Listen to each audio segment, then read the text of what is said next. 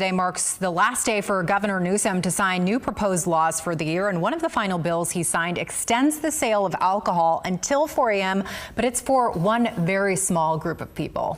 Yeah, a very specific group of people. KCRA 3 Capital correspondent Ashley Zavala explains this controversial proposal and who is involved in this. Lisa and Andrea, last call for alcohol in California is 2 a.m., but those hours will be extended for the exclusive, expensive 100-person VIP club inside of the new Intuit Dome, which is the home of the Los Angeles Clippers basketball team in Inglewood. This comes after California lawmakers have repeatedly shot down attempts to extend the sale of alcohol in several cities over the last several years. So the Clippers and the Dome are funded by Steve Ballmer, the former CEO of Microsoft and one of the richest men in the world. Campaign finance records show Ballmer's wife donated $1 million to back Newsom in his recall election in 2021. Sources close to the situation tell us Jason Kinney lobbied the governor on this. So Kinney's name may sound familiar to you. Governor Gavin Newsom infamously dined at the French Laundry for Kinney's birthday celebration during the COVID-19 pandemic, as the governor told Californians to stay home.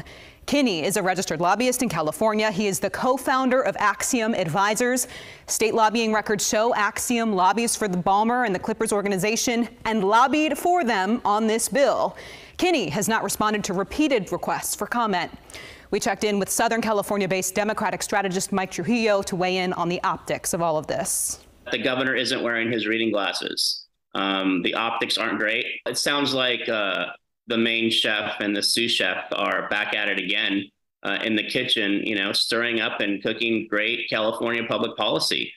In this case, it's for a billionaires club served only and primarily for the purposes of one billionaire to be able to serve alcohol till 4 a.m. I feel bad for the residents of Inglewood. This is a primarily African-American Latino town, and they're going to be the guinea pig for a billionaire's wish across the state.